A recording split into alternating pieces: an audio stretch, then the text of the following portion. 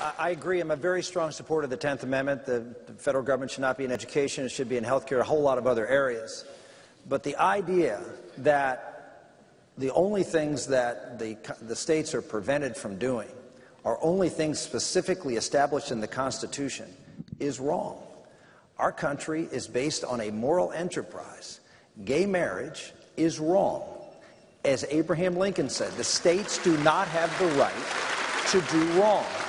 And so there are folks here who said that states can do this and I won't get involved in that.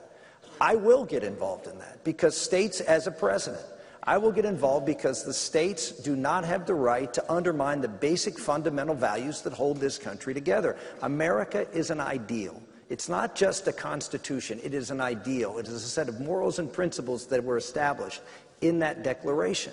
And states don't have the right, just like they didn't have the rights to do slavery. Why? Because it was a morally reprehensible and wrong thing. And so as a result, the president has an obligation to go out and work in those states, not just for a federal marriage amendment, which I'm for, but in those states. I'm the only one on this stage who came to Iowa last year and worked to defeat those justices. I stood up because it was important to do that.